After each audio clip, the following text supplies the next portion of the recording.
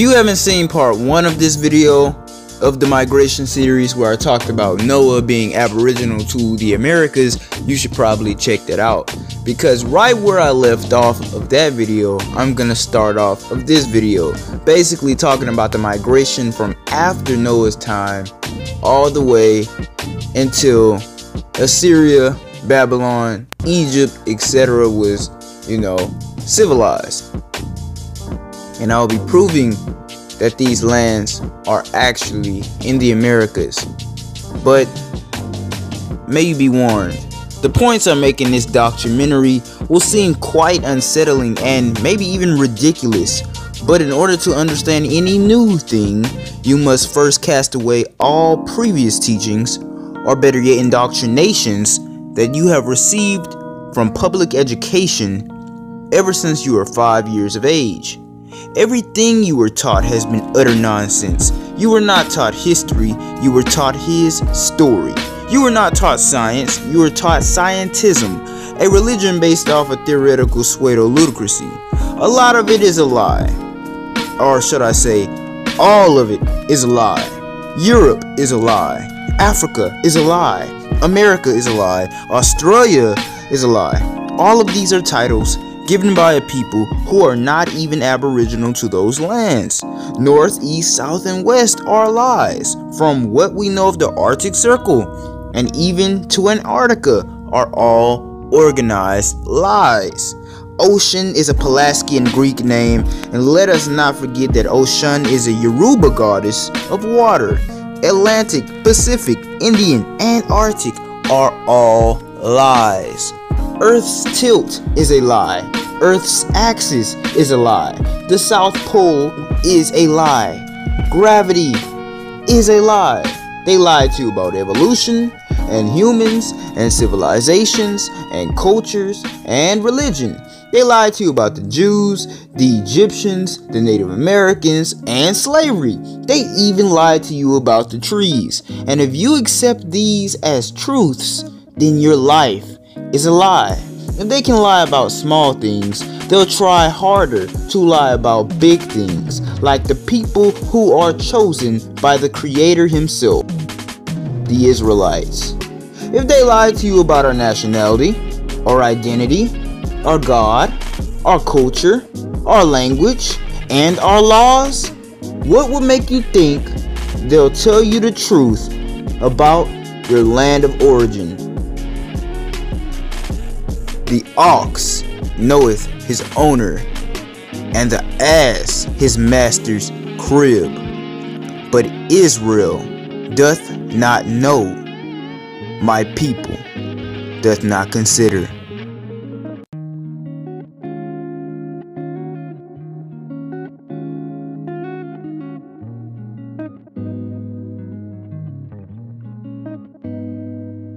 Keep not thou silence, O God. Hold not thou peace, and be not still, O God. For lo, thine enemies make a tumult, and they that hate thee have lifted up thine head. They have taken crafty counsel against thy people, and have consulted against thy hidden ones. They have said, Come, and let us cut them off from being a nation, that the name of Israel may be no more in remembrance. For they have consulted together with one consent. They are confederate against thee.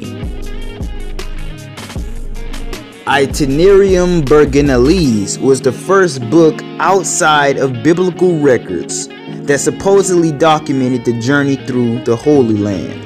This work was published in 333 AD.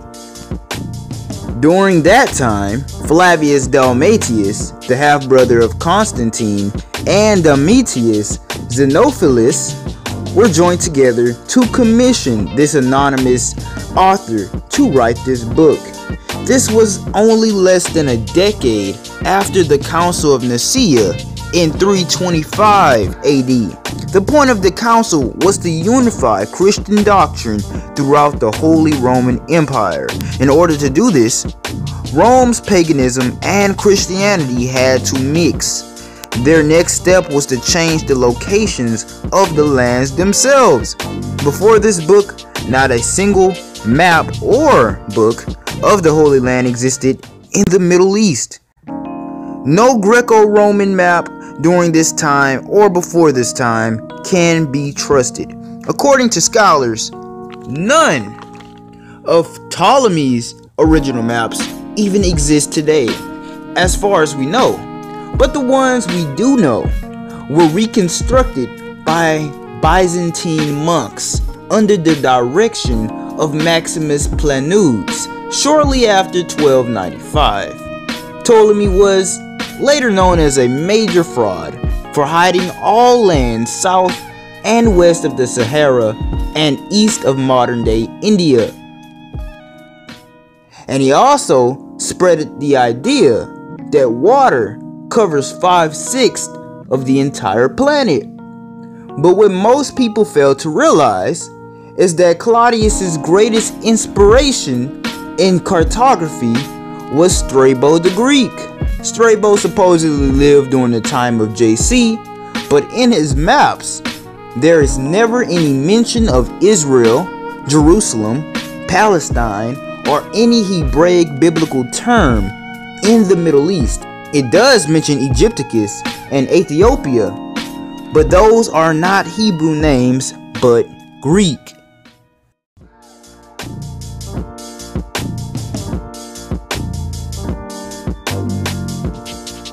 Nimrod was the 4th generation after the flood.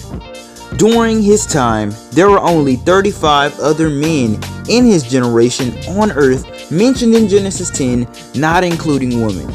With that being said, we can estimate the total world population to be just a bit more than 200 at the highest.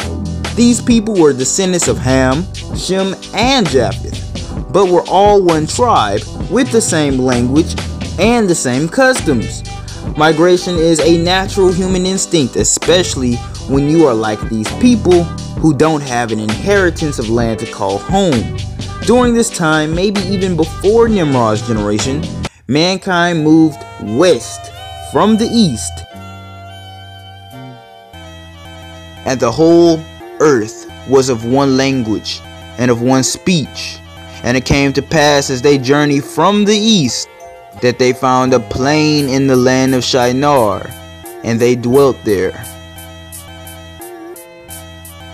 Given the fact that they were already in Ararat of Turkey, if they were to go west, then they would have to go through Europe. And surprisingly, Europe is nearly only half the size projected on Mercator maps. It would only take 25 days at least, and 50 days at most, to cross the entire landmass of Europe from Turkey on foot. By the end of these days, this tribe will get to the Hiddekel River, which is north and west of Atlantis at this time. Keep in mind that during this time, all the continents were connected into one supercontinent. Therefore, on the other side of this river, connected to Europe, was North America, specifically the region ranging from New York to eastern Canada. This land was fairly fertile, with a mega-sized Mississippi River to the west and a Hiddekel River toward the east. This is the land of Shinar, and in Hebrew, Shinar literally means land between two waters. There, this tribe, with Nimrod the son of Cush as their leader, began to build a tower to rebel against the Most High. Nimrod was called a mighty one in Genesis 10 and 8.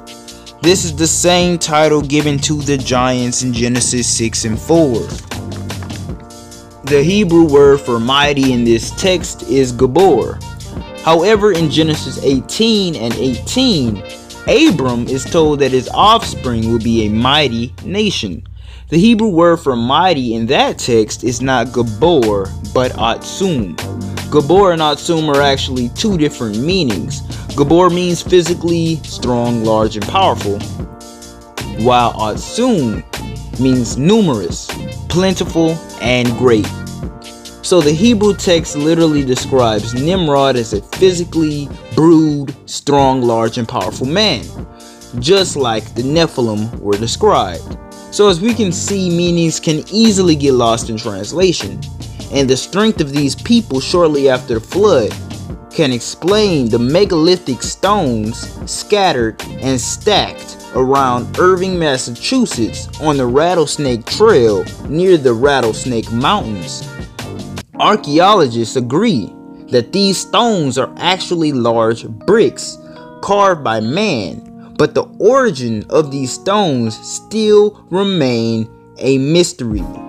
These stones are also found in many other places of the New England territories, but there is actually a large chance that these bricks are the remains of the Tower of Babel and Babylon's civilizations. Psalms 137 in verse 8. O daughter of Babylon, who art to be destroyed, happy shall he be that rewardeth thee as thou hast served us.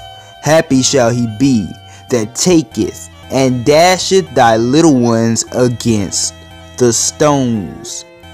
Genesis 11:2 in the King James says plain, but the Hebrew says valley, which indicates that the tower was built in a mountainous region, which is perfect for Irving, Massachusetts. Scriptures such as Psalms 137:8, Jeremiah 51:1, and many more prophesy Babylon being destroyed and laid desolate. That includes the tower and the entire civilization around it.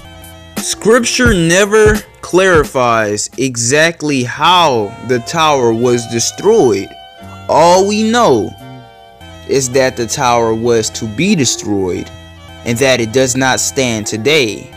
And the indigenous Tohono O'odham people of Arizona holds that mankind escaped a great flood, then became wicked and attempted to build a house reaching to heaven, but the Great Spirit destroyed it with thunderbolts. Scripture doesn't say thunderbolts or lightning, but we don't know exactly how the tower was destroyed. But whether this great civilization was destroyed by a great wind, a hurricane, an earthquake, or thunderbolts, it is very clear that this ancient empire is nothing more than rubble and bricks, with a greater empire now resting upon its soil. Not only was Babel built in Shinar, but also Erech, AKKAD, and Calneh was built in the land of Shinar, according to Genesis 10:10.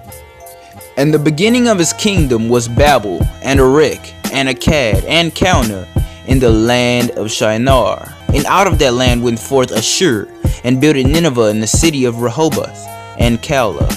Let us first focus on AKKAD. Ironically, AKKAD is the root word of Acadia, which is in North America. Acadia is actually a French rendering of the original name of the territory. The indigenous Algonquian tribes of that territory called the land Akkadi, which means fertile. This is why I refer to the eastern coast of America as the true Fertile Crescent, and not that foolishness desert over there in the Middle East. Ironically, AKKAD is the root word of Acadia, which is in North America, in the exact same location as Shinar, specifically from Maine to eastern Quebec of Canada. In Genesis 10:11, we see that Ashur also sprang out of Shinar. Ashur was the son of Shem and also the progenitor of the Assyrians. So it's no wonder both the Babylonians and the Assyrians spoke and wrote in ancient cuneiform Akkadian. Both Assyria and Babylon were centered around AKKAD of Shinar. There is much archaeological evidence supporting what would be considered as ancient Akkadian or Sumerian artifacts found in the Americas.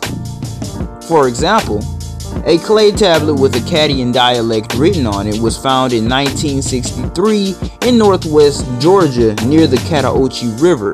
Another Akkadian tablet was found in the possession of Chief Joseph of the Nez Perce tribe of the Pacific Northwestern region, on the complete opposite side of the United States.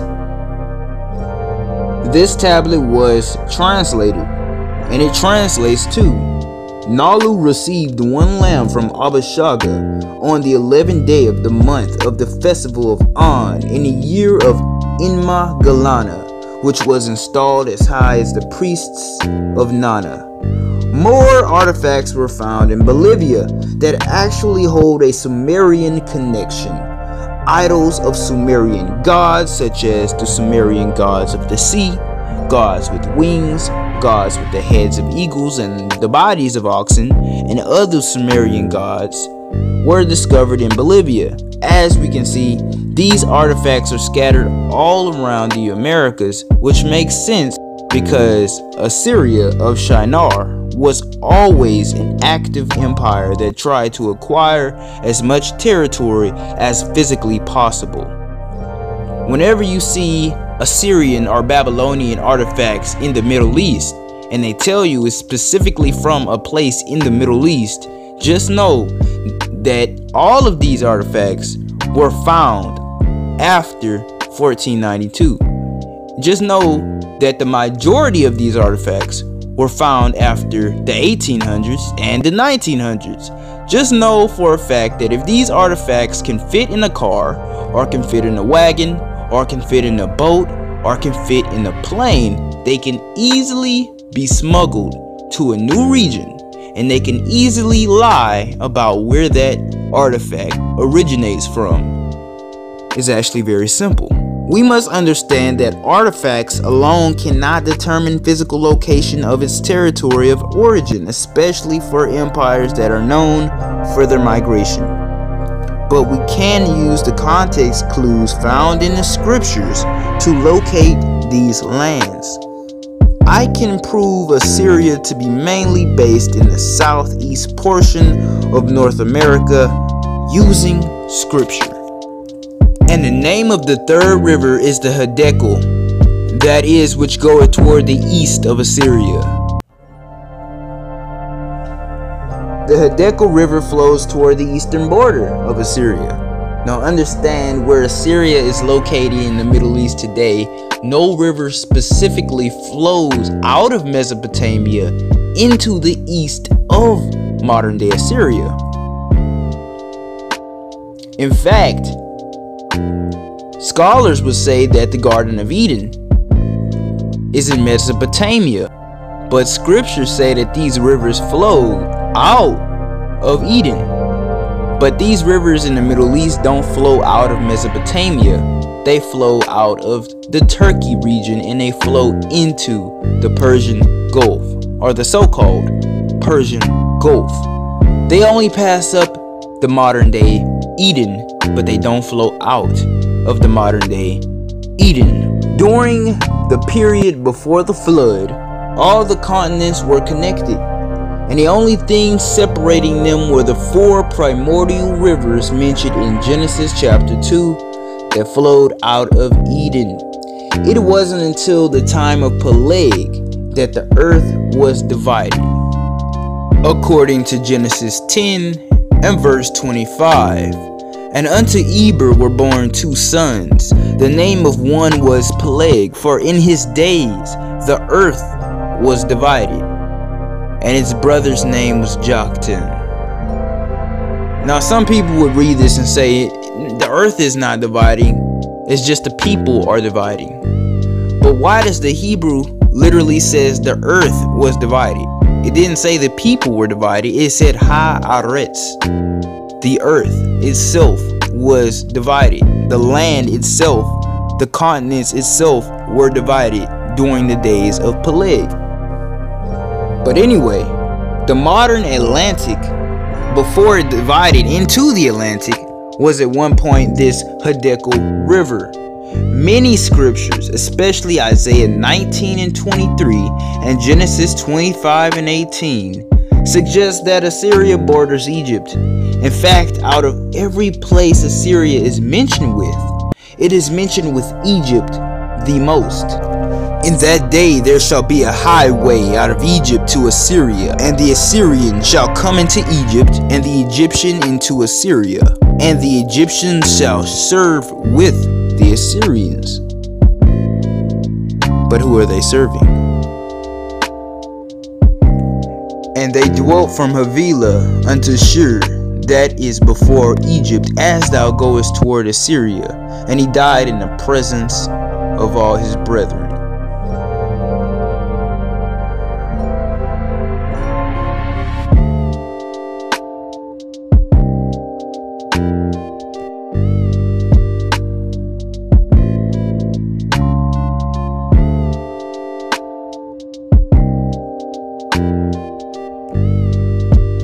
In a Middle East map, Egypt is nowhere near Assyria.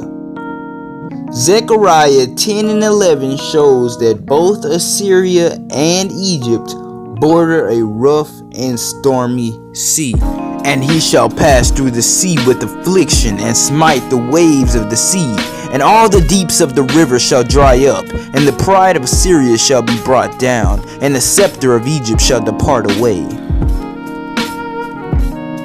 A tempest or hurricane is the most popular term for these sea storms. A storm from the Mediterranean would not at all affect modern Egypt or modern Assyria, but the Atlantic still holds the record. Zechariah 10 and 11 also denotes that Egypt and Assyria share one river, and that when the river dries up, both Egypt and Assyria will be affected. But sooner than later, a new Assyria arose. Assyria was an empire, so like every empire, it tried to occupy as much territory as possible. According to Ezekiel 31 and 3, Assyria spread beyond the Euphrates and all the way to Lebanon, which is the northwestern area of the United States. The land of the giant redwoods, the cedars of Lebanon. Lebanon means white mountains in Hebrew, but it's mostly known for its pristine jungle of giant cedars that Solomon had chopped down and shipped into the sea.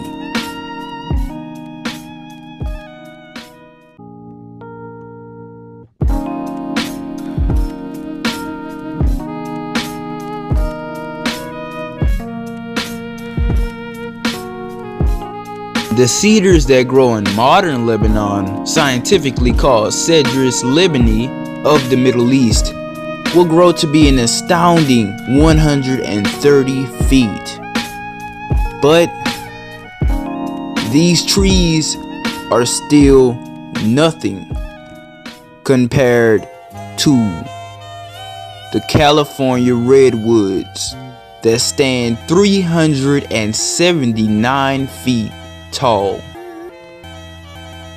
And not to mention, Lebanon was also known for its wildfires that were often to be expected. So where is the real Lebanon? Where is the land of these large trees? Where is the land of these wildfires? Where is the land of these white-topped mountains? I mean, it's right under your eyes, and to be made plain and simple, the true Lebanon is Northern California. But this can definitely explain the presence of Assyrian artifacts found in the Pacific Northwest, because at one point, the Assyrians went into Lebanon. Behold, the Assyrian was a cedar in Lebanon with fair branches, and with a shadowing shrewd of an high stature, and the top was among the thick boughs. Besides Israel itself, Assyria was the strongest Shemitic empire in the Americas. They conquered numerous lands near and far, and enslaved many nations, including the Egyptians and even the Babylonians. Despite the power of Assyria, they were only the predecessor of Babylon. Eventually Assyria fell and Babylon rose. Babylon, just like its predecessor, was a strong and powerful empire as well. At one point, the Babylonians went into the land and completely spoiled it, from the Euphrates even unto the Egyptian river. 2 Kings chapter 24 and verse 7. And the king of Egypt came not again any more out of his land, for the king of Babylon have taken from the river of Egypt unto the Euphrates all the land that pertained to the king of Egypt. But wait a minute. From the Nile River to the Euphrates is not even Egyptian territory. It's supposed to be Shemitic territory. Am I correct? But at one point, the Babylonians went into the land of Egypt and completely spoiled it, from the Euphrates unto the Egyptian river, from the Mississippi unto the Colorado River's Grand Canyon. In the Middle East map, however, from the Euphrates to the Nilos River is not all the land of Egypt. In fact, it's Israel's territory. But if you look at North America, from the Mississippi River to the Grand Canyon makes a lot more sense. The entire territory of Louisiana all the way to Arizona southward is the land of ancient Mizraim. Middle Eastern counterfeit titles of biblical lands were placed in a crafty but awkward position. Historians continue to ignore the hundreds, if not thousands, of artifacts, pyramids, and other evidences found in the Americas that point toward a Kemetic civilization in this land. But what does that mean for Babylon, though? The location of Babylon can easily be explained through scripture. In Ezra 7 and 9, by the good hand of Yah upon Ezra, it took Ezra only 5 months to walk from Babylon to Jerusalem. This was considered to be a pleasant amount of time, hence why it said by the good hand of Yah upon him. It could have took Ezra a year or longer. But on a Middle East map, the walk from modern Babylon to modern Jerusalem would only take less than 9 days. 5 months would be way too long, especially for the good hand of Yah to be upon you. Ezra had to be traveling at least 2,000 to 3,000 miles to take this long. Jeremiah 51 and 42 denotes Babylon being near a destructive sea with flooding waves. Jeremiah 51. How is Sheshach taken? And how is the praise of the whole earth surprised? How is Babylon become an astonishment among nations? The sea is come upon Babylon. She is covered with the multitude of the waves thereof. Jeremiah 51 and 42 denotes Babylon being near a destructive sea with flooding waves, just like Assyria and Egypt. In the Middle East, the chance of a hurricane occurring is highly slim. But Zechariah 10 and 11 also denotes the rivers of Egypt and Assyria drying up. But the Nilos of Egypt is extremely beautiful and well watered, and the Tigris and the Euphrates flood every spring, while the Nilos floods every July. While the Mississippi and Colorado Rivers Canyon have dried up exceedingly, but these rivers in the Middle East and in Africa have not dried up at all, but continue to flood their banks. But like I've said before, with the Atlantic being the strongest and the roughest body of water on the entire planet, it would make more sense for it to be the same sea mentioned in Jeremiah 51 and 42 and Zechariah 10 and 11, especially considering that the currents of the Mediterranean flow west, away from the mainland of the Middle East. So it's very unlikely for a storm from the Mediterranean to even come into contact with that land.